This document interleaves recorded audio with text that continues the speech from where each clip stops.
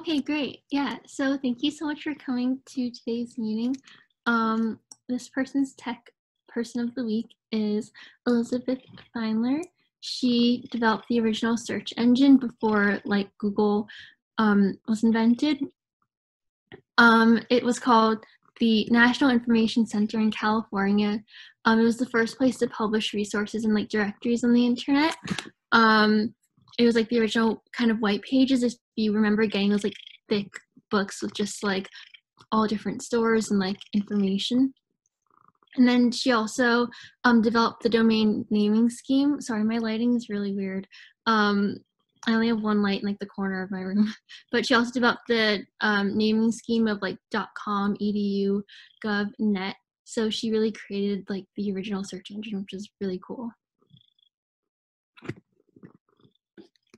I don't think I can control your screen. Oh, I don't know.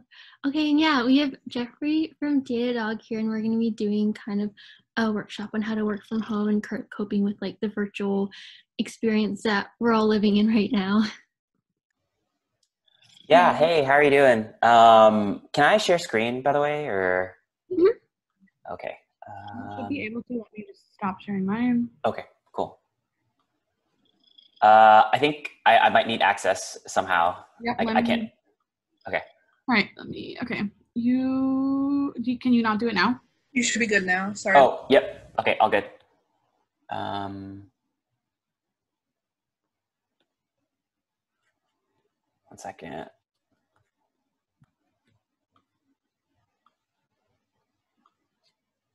Can everyone see this screen? Yep. I can. Great. Okay, cool. Wow, I feel like it takes up my entire page all the time when I use slides. So I can't see anything. Cool. But yeah, hi, everyone.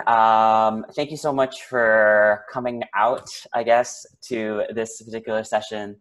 And we're doing it virtual edition this time. So I guess first of all, probably introductions would be great. So my name is Jeffrey. I'm one of the university recruiters here at Datadog, specifically focusing on most of our kind of campus partnerships. So, for example, Northeastern, I've kind of worked with a lot and been with, done, I think 3 seasons of events with multi right now, so that's really awesome. And I have Mustafa here who is going to introduce himself. Yeah, hello everyone. My name is Mustafa. I'm a software intern on the web integrations team. I'm a rising senior from UT Austin, and I'm based in Houston right now, working with the team in New York.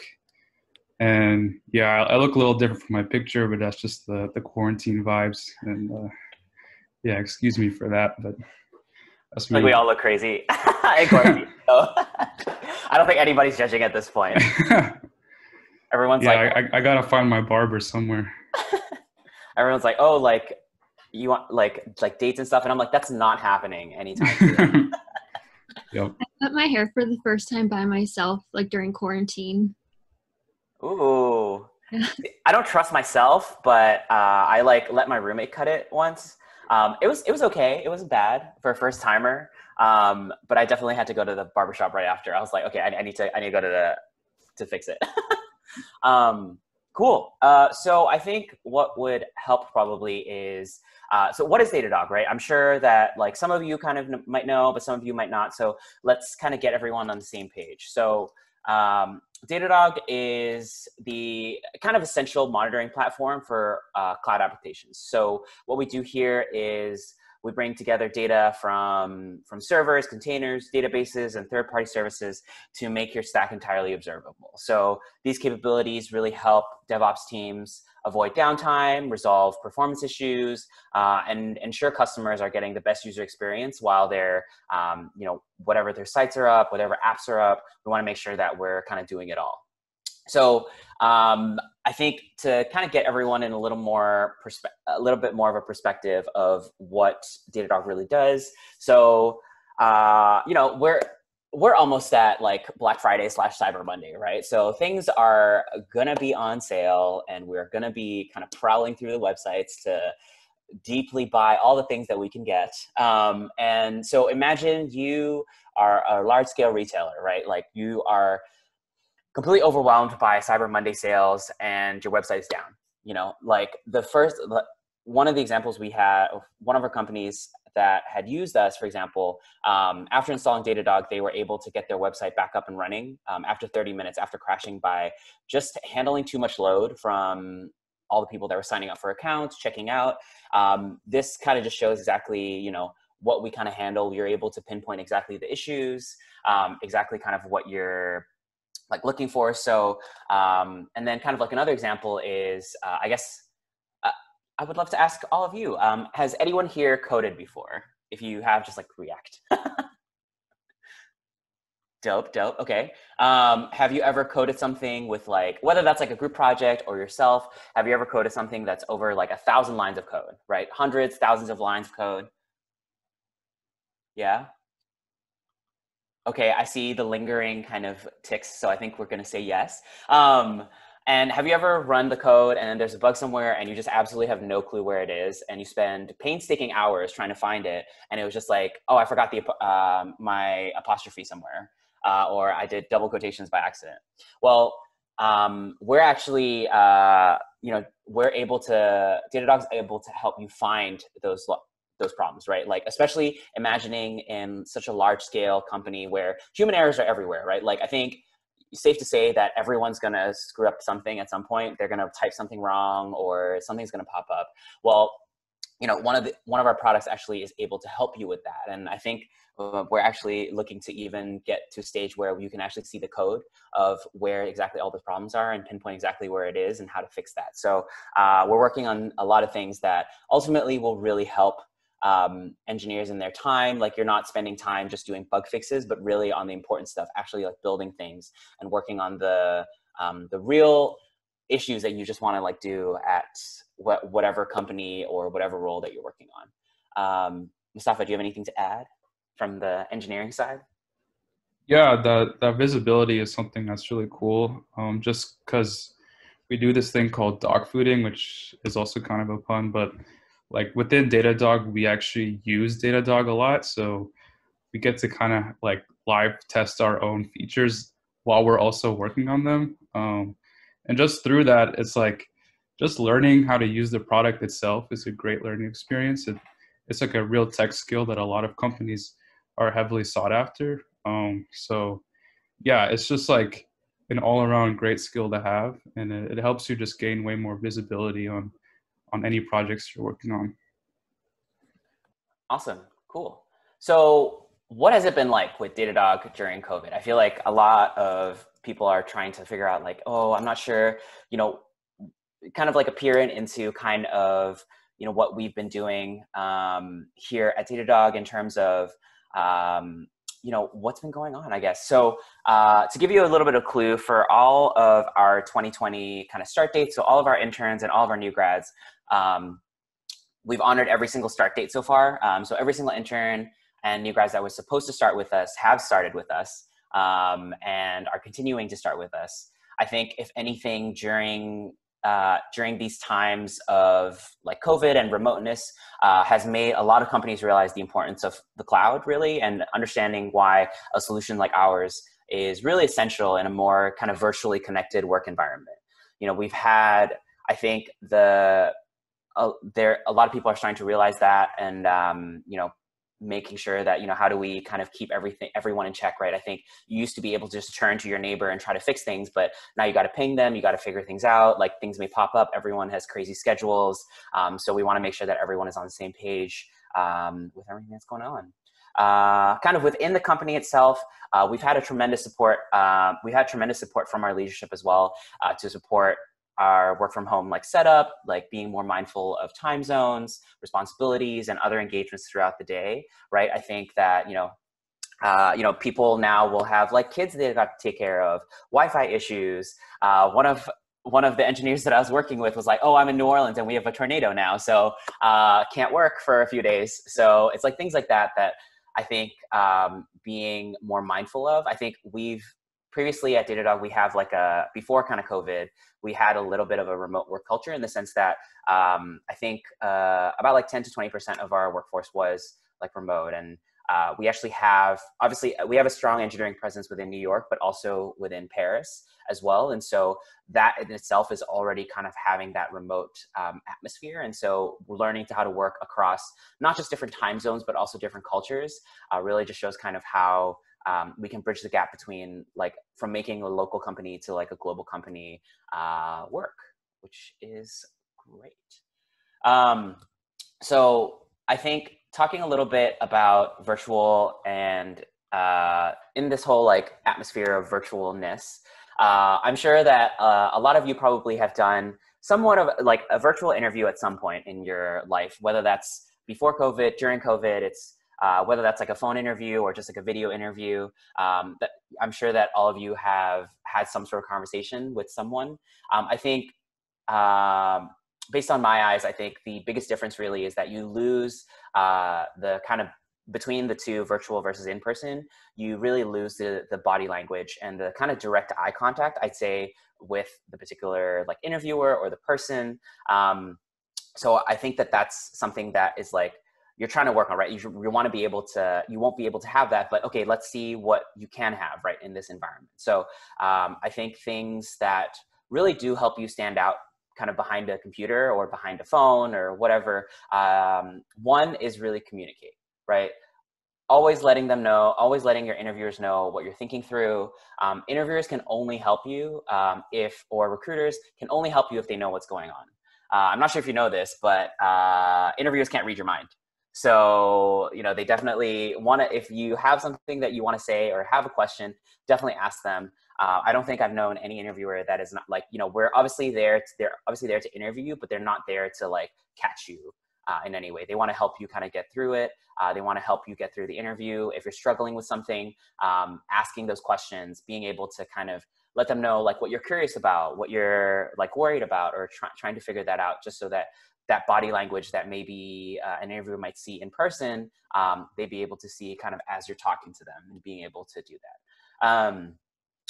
And I think something to think about moving into the future, right? I think a lot of us have tried to adapt into this like weird remote environment, whether that's with school, with recruiting, with interviews, with kind of like even this with multi. And I think within specifically just recruiting, you know, with the future of recruiting and kind of what it looks like. And I anticipate not just like for this year, but also like into next year, is that there will be a shift in the way that a lot of companies do recruiting, a lot of students as well, how they want to do recruit, like no more kind of, or less so shaking sweaty hands at like a career fair, you know, like hopping in one room with like 10 people, like really tight and just like talking through and all that. I think that it's going to be a long time before we can actually do something like that. So, you know, also shifting, then being able to, for you to shift your mindset just as much as we're trying to shift our mindset of how we're recruiting.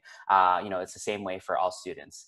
We want to make sure that, I feel a few things that definitely come to mind when, especially this year when we're kind of recruiting candidates here at Datadog, really understanding your online presence, right? So, you know, show me kind of like make sure that your LinkedIn, your GitHub, your personal projects, basically anything that really points to your name, make sure that it's up to date. Like I've definitely seen some websites that were like, oh, hi, this is my first website from 2015. And you're just and we look at it and we're like, oh, okay, clearly like, you know, they haven't touched it in a while. So really make sure that you're really getting those up to date, just because now we have a lot less data points in terms of in-person or meeting, you know, engineers meeting you in person, being able to kind of vouch for you. It's really hard for us to be able to do that without kind of seeing your whole profile, right? And you never know, right? Like someone is going to bound to click on it at some point if you put it up. So really make sure that, you know, you're really getting your online presence up. I think something else as well is really being able to do your research, right? Do your research on the companies, do your research on opportunities, just because like, I think everyone especially in school, you're usually like, okay, great, I can just go to a career fair, and then I can just look at all the companies that are hiring and then just talk to this, and then like I can probably get an opportunity here, right? Well, obviously, like that's going to look a little different. Some companies might not even do career fairs just because of the virtual environment. A lot of it has changed. So really kind of taking the extra step, as much as recruiting teams are taking the extra step to kind of reach out to candidates, you want to be able to also take that extra step to be able to reach out to the companies that you want to reach out to, like apply for the ones that you're very interested in, be able to, you know, go to those virtual events if there are any, but make sure you don't exhaust yourself, just because, you know, we all know like Zoom fatigue is real. Like I'm sure that all of you are in classes all day, being like reading what like text and then doing like exams and then still on video constantly like at your computer. So I'm sure that you're also just tired as well. So make sure you're doing the necessary work, but also for you to taking the necessary breaks to do so too. But I will, okay, cool. So let's. We had a question Oh, from yeah. Samat. She said, is there anything that has made someone stand out to you in this virtual format? Yeah. I think it's a lot of, so I will say like I have had people who have made like weird little like games and things now in their resumes, just because I think, so this is a little weird, but someone on their resume made a game, like a quick game that was like, you had to just type in, it was like a really basic HTML, CSS like website or whatever. But basically at the end of the website, it spelled out like, give this person a job, an internship. So I think like little things like that really like pique someone's interest, especially because like all we have is kind of to look through profiles. So really fun things like that like can really change the way that people look at your profile. I think, you know, you can always do the reach outs in terms of the LinkedIns and all the messages, but I will say that a lot of people are going to be doing that. Like I receive a lot of those. I probably receive at least 20 to 30 every single day. And I can't respond to every single one. I am one person. And, you know, just keeping in mind that at the same time, like you might not necessarily get a response, and that's okay, right? Like, you know, I think I've had people who have sent me like mails and then followed up with me a third time. And I'm like, oh, wow. Okay. How did I not notice this? Just because it was drowned in my inbox. So maybe you will get a response, but just being able to understand that sometimes you won't get a response, and that's okay, right? The worst answer is no answer, which is not necessarily a bad thing. But just know that, you know, I think everyone is kind of doing their best to try and get, I guess, like a response. Also, yeah, if you have any questions, I can't see anything right now because of the presentation, so I can't see the chat. So just let me know. If you have a question, just let me know. But yeah, any other questions, I guess, like about like recruiting in general, like in this like weird landscape? I have a quick question. Yeah, go for it. Have interviews been awkward online? And then how do you like tackle that? Yeah. So I think, so for our intern interviews, it's all been remote since the beginning. We don't do like in-person interviews. But I will say like for full-time interviews, you obviously do kind of miss that like on-site, being able to kind of like meet people. I think it's always going to be a little awkward, right? Like it's always going to be like, oh, let's like introduce yourself. Like there's no like handshakes or anything. You're just kind of like, hey, what's up? And I feel like it's one of those things where you both, as long as you both kind of understand that it's going to be awkward, it's going to be okay. Like just having for yourself, like at the very least, like questions and things that you want to talk about. I think what I've had people ask me as well is if they say do a full day of on-site, say it's like from like 1 to 4, and it's like 3 hours of on-sites, and you're just like really tired. I've usually had people ask me like, hey, is it possible to take a 15 or 30 minute break in between so that you can reset, so that you're not just like constantly on the screen? I would say that that's definitely like a big plus to help you not feel like you're constantly repeating yourself, saying the same thing to the same person or like different people, and just being able to kind of reset your mind frame. I think the one thing as well that really helps being kind of like remote is to have notes as well, like just to be like, I have sometimes like, I have like a, like post-its just saying like, you know, make sure you cover this, or like, don't be awkward. No, I'm kidding. It's like little things like that, just as a reminder. So as you're like looking at it, you can feel a little more secure about like what you're trying to talk about. I think that that's actually like a benefit of doing like completely remote interviews, but hot take. So It's a good take. Thank you. for sure. Any other questions? Danish says, if a recruiter at a company you're interested in doesn't respond to a LinkedIn message, how would you try to best express your interest without spamming the recruiter / multiple recruiters?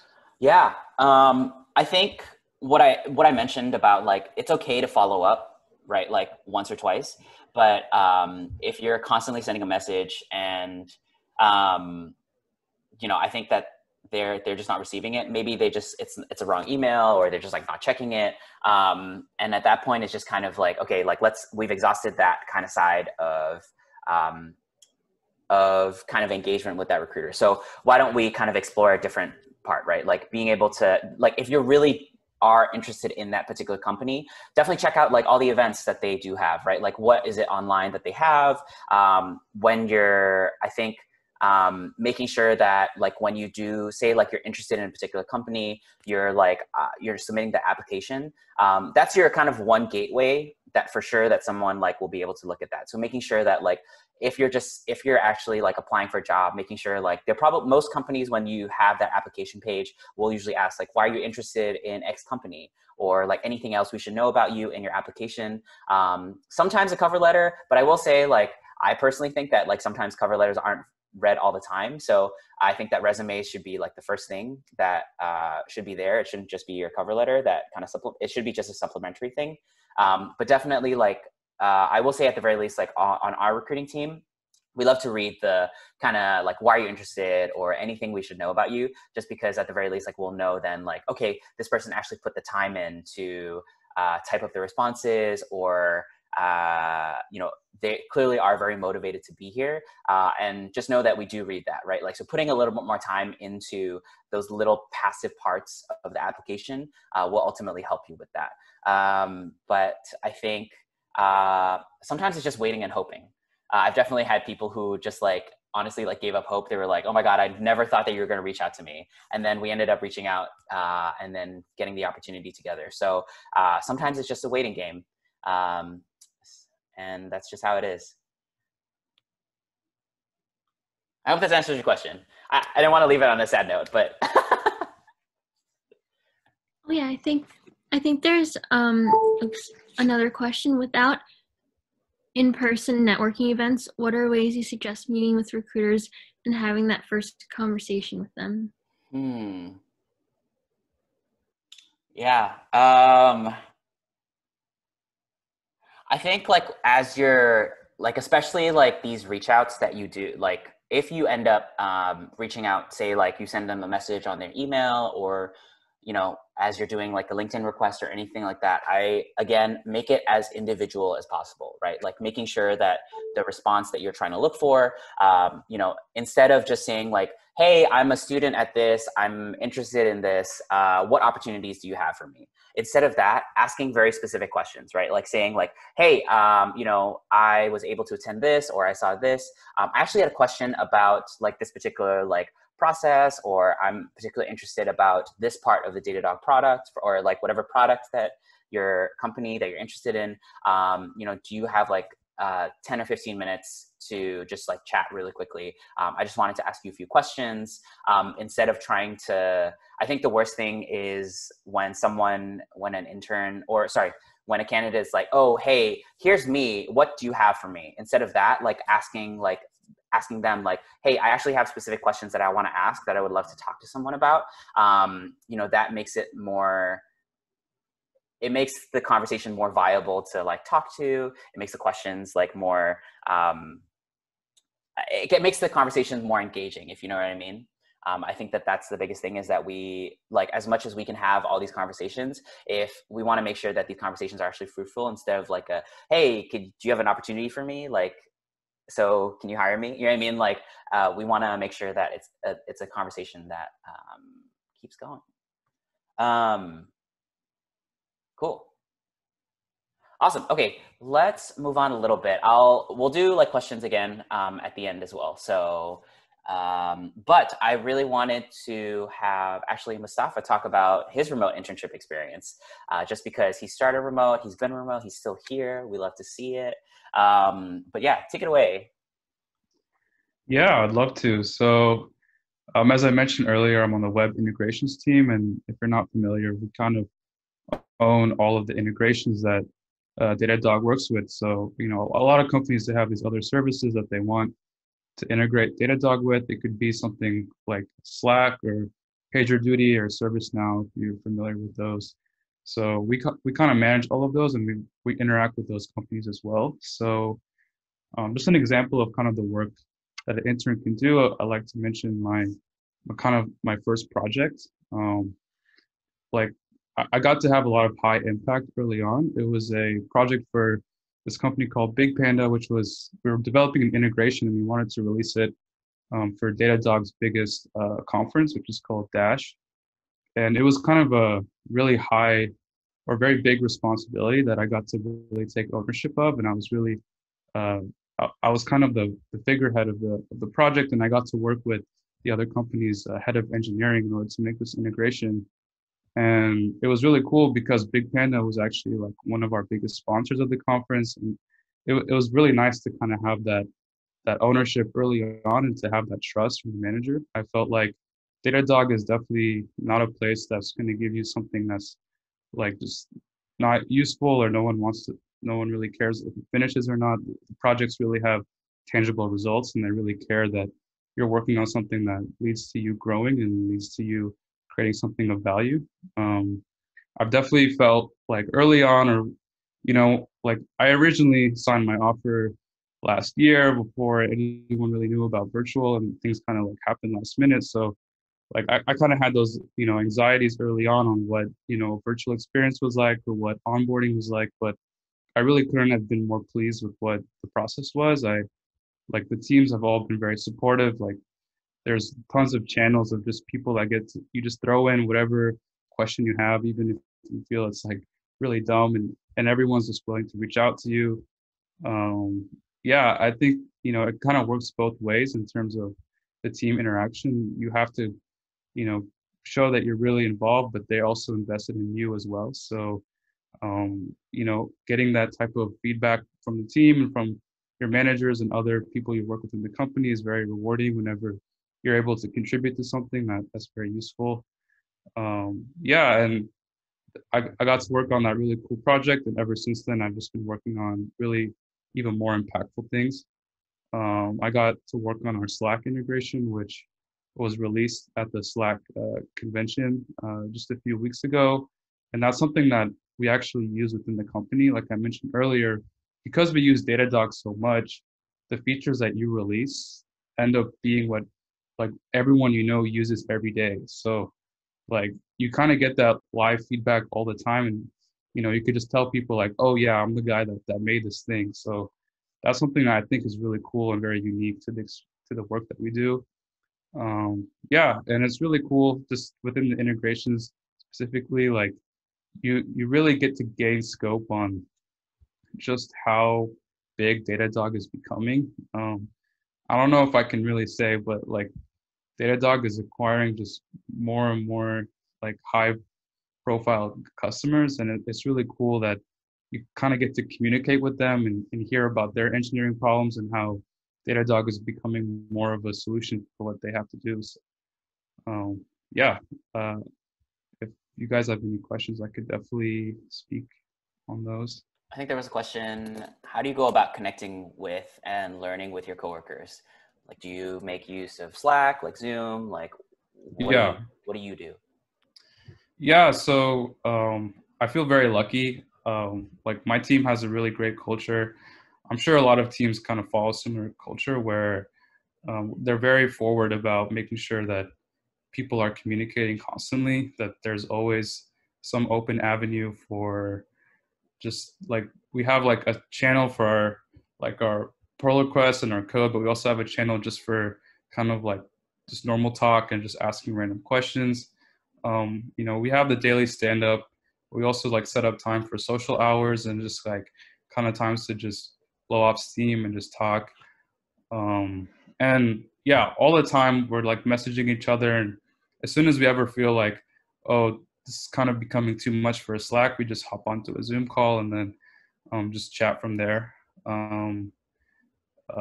Yeah, so I feel like most teams kind of follow that similar culture. Another thing within Datadog is there's a lot of team-to-team collaboration. So although I'm on this team, I'm actually working with many different teams at once. And as you start to do that, you get to join other team stand-ups, and that's kind of how you get to branch out.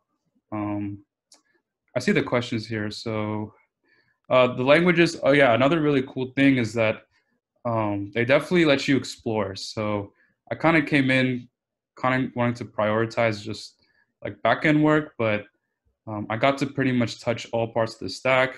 I primarily work with Python, Go, React, which is JavaScript. And on top of that, you get to really develop just the other parts of development that you don't really think about, which is just like managing your own deployments, like databases, work within Postgres, writing to Kafka topics. Like these are all things I really didn't know coming into the internship.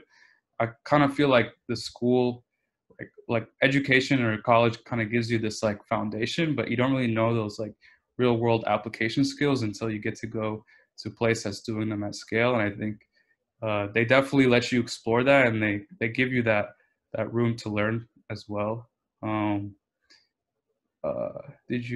Yeah, the experience like I had with them was like kind of just for like school projects, just like kind of like little dinky side projects. It was never really something that you feel was at scale of what you see here. And I think once you get to really have that experience, it definitely opens your eyes to just so many more problems and so many more ways to learn about those solutions. Yeah, onboarding was onboarding difficult remotely. Yeah, it definitely has its caveats. Like there are certain times where you feel like, especially, you know, if you're a super driven person, you might just feel like, wow, I'm really taking this too slow, or I just feel like things aren't working. I also just like early on, I was having like internet issues, and I would like cut out from Zoom meetings, and like there were certain times where you kind of have your doubts, and then you just like don't really know like how to gauge your skill, right? Because you know, normally you would be talking with interns every day, you'll be seeing what they're doing, and you guys kind of just like, you know, kind of just gauge with each other, like, oh, like, you know, I'm kind of on pace with everyone else. But when it's remotely, you don't really see like how well you're doing. But I think that's just something you like, the team will really help you out with that. And if you just express openly that like you just throw out whatever questions you have, and you never kind of hold back on your questions, and you just embrace that position of learning that you have. And after that, I think like it's really the hardest part is building the momentum. And then I think like after the third or fourth week, you really start to know how to like, oh, I can just like find the wiki page for this, or I know the exact person to Slack for this. So yeah, there were some certain caveats, but overall Datadog is very remote friendly, and they have a lot of things in place already to kind of streamline that process. Any more questions?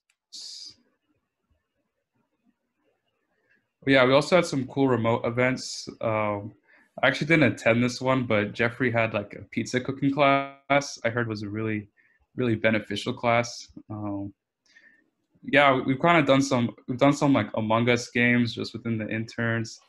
So like there are ways, I'm sure, just like as you guys have found ways to go about it with your friends, like the interns and the recruiting team as well. We found kind of fun ways to make do. Yeah, it's very interesting because I think we were trying out so many different things like throughout the year, just like what events worked, what didn't. You know, we did a pizza making class, and I was the instructor. Fun fact, I graduated with a nutrition degree, so I actually am, I guess, like certified, not really. But yeah, so it was actually like, it's really cool because all I did was like, okay, here, I just sent all the people attending, like, here's a list of ingredients, go get them at your local grocery store and then like reimburse it. And then we'll come together and then do the recipe together. And then kind of like bake it as we go. It was really fun just like seeing everyone's pizza. And then like kind of like, I was like, do whatever you want. We were like, you know, whatever makes the most sense and stuff. So that was really fun. But a few things we've done, like, you know, we have remote Q&As with all of our different parts of the organization. So whether that's like conversations, you know, conversations with our CEO, CTO, like product designers or what have you, or even kind of D&I like diversity and inclusion kind of fireside chats that we've been doing starting this year as well. I think more so than ever, especially, you know, with everything that's kind of going on with the summer, like Black Lives Matter and everything. We wanted to create spaces for all of our interns to like talk with each other, talk with us, talk with some of our engineers, kind of spending all that time.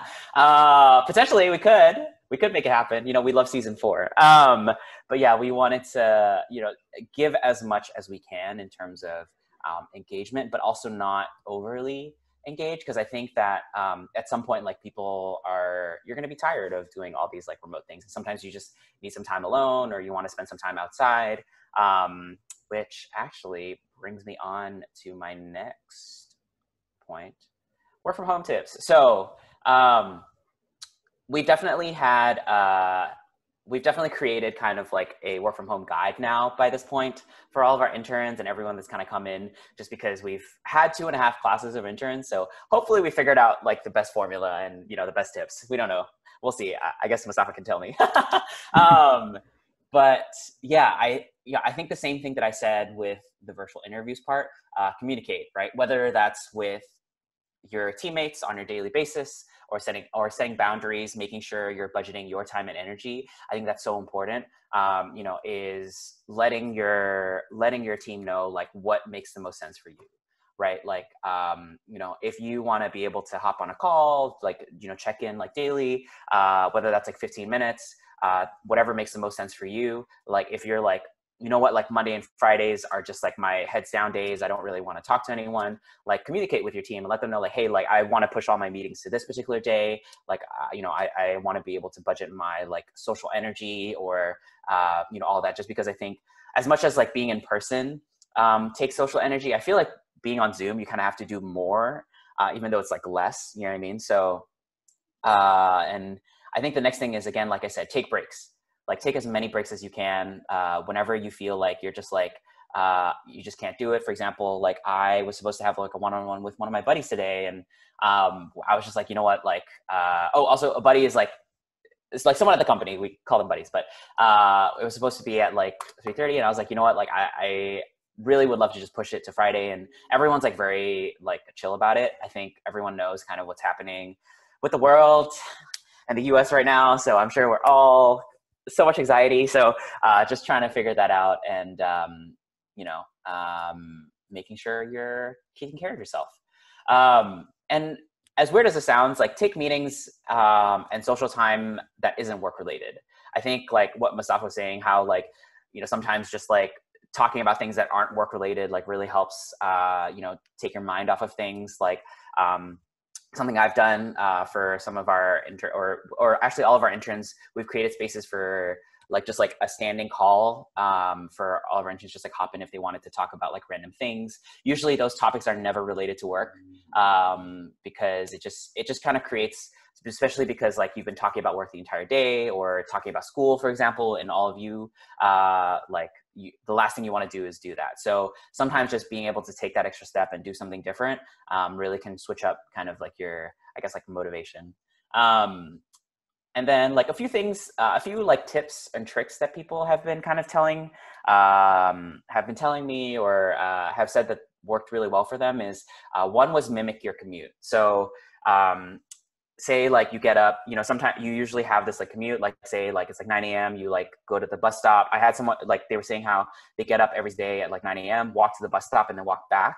And then that's when they start their day. And then when they end their day, they kind of walk back to the bus stop and then kind of come back. So that for them is kind of like in their minds, kind of budgeting a time and scheduling like, okay, this is my work time, this is what I'm going to do, and then kind of like helps you kind of reset and mimic your work schedule and your work mind, so you can kind of separate your like personal versus your professional. And yeah, and I think the last thing I just wanted to say was really emphasizing this is to care for your mental and emotional health. You know, whether that's, like I said, get out of the house if possible, like talk to real people in person, like if possible, like if you can talk to your roommates or seeing your family or whatever, like that really does help. Like it really does change things, like having that social energy. I definitely like was in like, for example, like for me, I was in an apartment that I wasn't over the summer, that I didn't really know like the roommates, and I didn't really hang out with anybody. And so for me, but then I switched over to an apartment with my friends. I ended up moving out. And that for me was a lot more emotionally healthy, I guess, to be able to have that interaction, to be able to get that social energy, because humans are social beings. But yeah, I like whatever steps that you need to take to care for your mental health. I cannot stress more than that, right? Like whether that's talking to a therapist, talking to your family, talking to your friends, or taking some time for yourself, like some me time, whether that's like taking a bath and putting on some candles and some like mood music, do that if that helps you, or putting on Netflix shows of like trashy TV, like if that helps you, great. Like whatever you can do to take care of yourself, please do so. Yeah, and on that note, any questions? Yeah, I want to know what TV shows you're watching. Oh my God, I have so many TV shows that I'm on. Okay, so I just finished Steven Universe. I don't know if anybody watches. Steven Universe is an amazing show. It is a cartoon, but I will say it's probably one of the most like, I have cried so much from that show. It has got me on emotional roller coasters, and it's probably one of the most like inclusive cartoons I've ever seen in my entire life. So I personally love to see it. Like, and then a few other things I've been watching. Money Heist on Netflix. What else? I don't remember anymore. But yes, Money Heist was the most recent that I'm watching right now. Thank you. Mustafa, how about you? Any shows you're watching? Yeah, I've been checking out this show Fargo.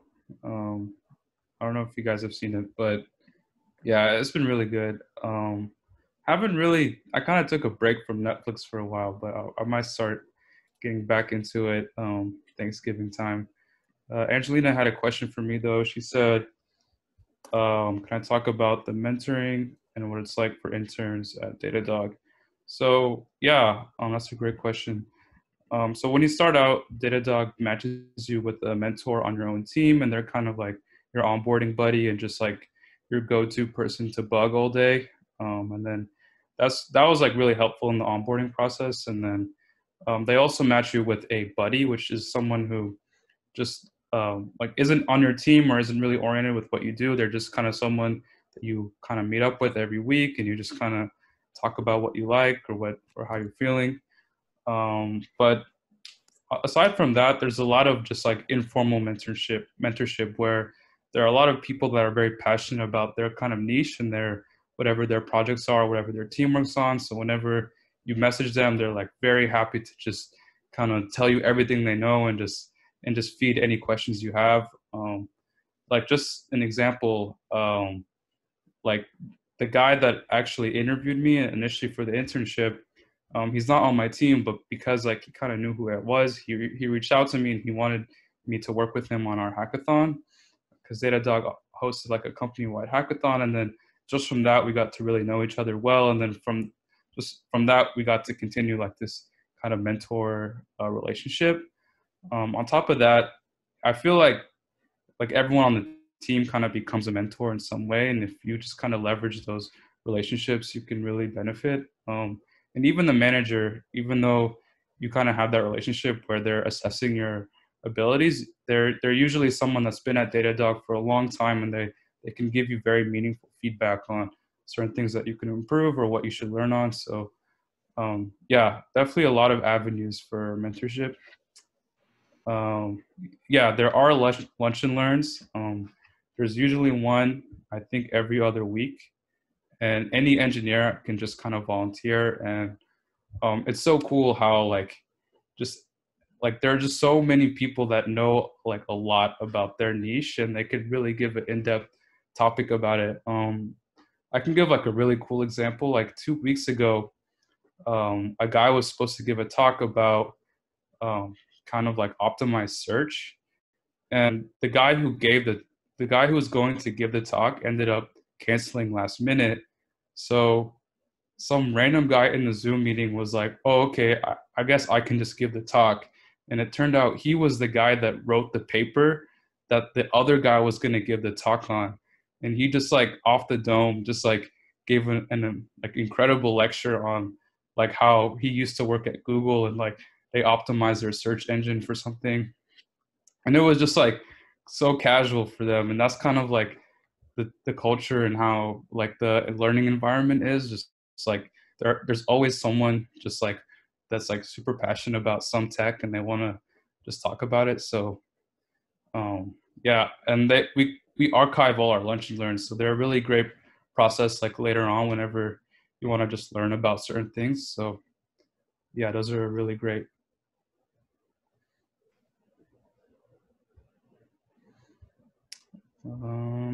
I have another question. I was going to type it out, but it's going to take too long. So what can you do if you're asked a technical question that you don't necessarily know the answer to or don't know how to approach? So like in the context of an interview, right? Or like, yeah. Yeah, I mean, definitely everyone's been in that situation. I feel like if you don't admit that, you're probably lying. In those situations, I feel like I just kind of have to leverage the moment as a learning moment and just kind of really be upfront with like the interviewer and, you know, with myself, and just kind of really communicate on what I'm thinking at that time and what I think the approach is. And hopefully the interviewer is kind enough and helpful enough that we can walk through it together. But yeah, I've definitely been in situations where, you know, I had those intentions and the interviewer did not. And those are kind of tough when you're not really getting that, because it's like a two-way street. And if, you know, you're not getting anything back, it's hard to really work from there. But usually when they are nice, it's not a big deal if you don't really know immediately. And you can even like work to a point where you actually figure it out. Like usually most interview questions, I kind of start out like what is this? And then, you know, after a few minutes of talking, you're like, oh, okay, I think I know. So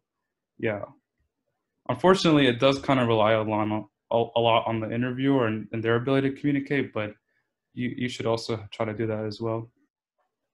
Perfect, thank you.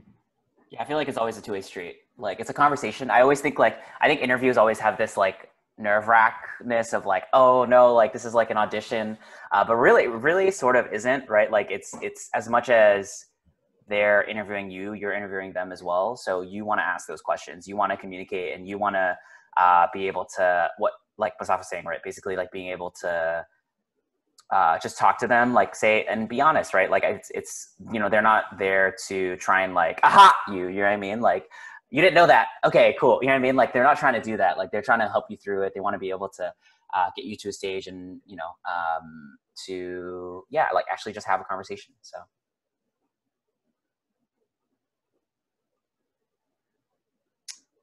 Are there any particularly memorable questions interviewees have asked?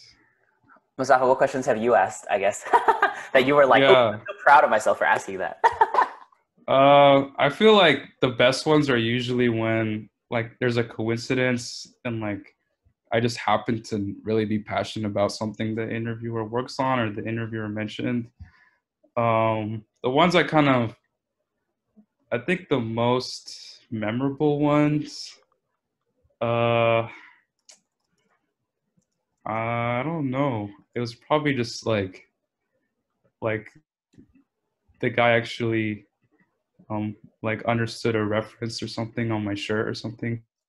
But to be honest, like I kind of come with like a default or like a pre-memorized set of questions that I want to ask, just, you know, in the case that there's extra time. Usually it's something along the lines of like a lot of these questions, like what is the mentorship process at the company, or what is the mobility like? Is there a lot of opportunity to explore different things? Like, what at the company are you really excited about within the next few years?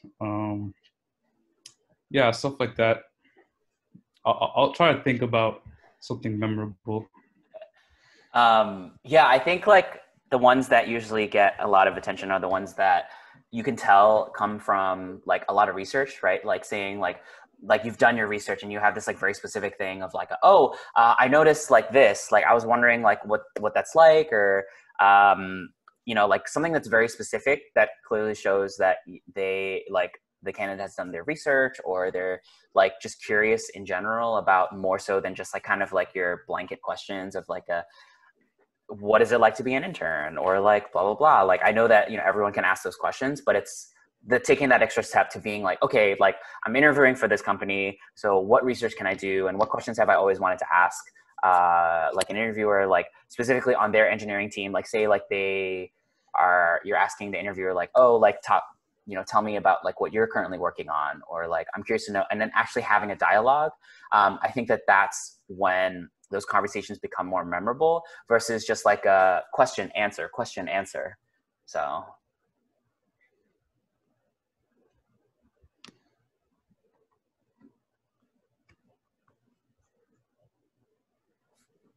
For everyone, just feel free to like. Oh no, wait, you can go ahead. Sorry. Oh no, I was just saying any other questions. So go ahead, Sama. No, I'm gonna say I can share my screen really quick. Sure. You're good. I can share it that way. And then feel free, everyone, to just like send in your questions as they come in. Feel free to just unmute yourself or just put them in the chat. We want to bring up Chloe. Do you want to take this over? Yeah, so next week we don't have a meeting because it's Veterans Day, but the week after that we're doing like a relaxation kind of night, just to like de-stress from kind of working from home, exams, school, everything. I know that I feel like we all kind of need something like that. Yeah. Yep, that's going to be the Monday. So that's going to be like kind of our coding 404s, like outside of our normal meetings. It's like amazing time to de-stress. Kind of like Jeffrey just said, it's important to take care of yourself when you're working from home. And don't forget, we love your feedback. If you could scan this QR code and fill out this form, that'd be really appreciated. But yeah, thank you so much for coming to the event. Thank you so much, Datadog, Jeffrey and Mufasa, for coming and talking about like your experiences at Datadog and a bunch of like really helpful tips. For sure. Thank you so much for having us, and hopefully that was useful in some way. But yeah, I hope to see you all soon. I guess hopefully in person sometime. Yeah, I would love that. I know. Me too. All right. Thank you so much, everyone. Thanks, everyone. All right. Bye. Thanks, guys. Thank you.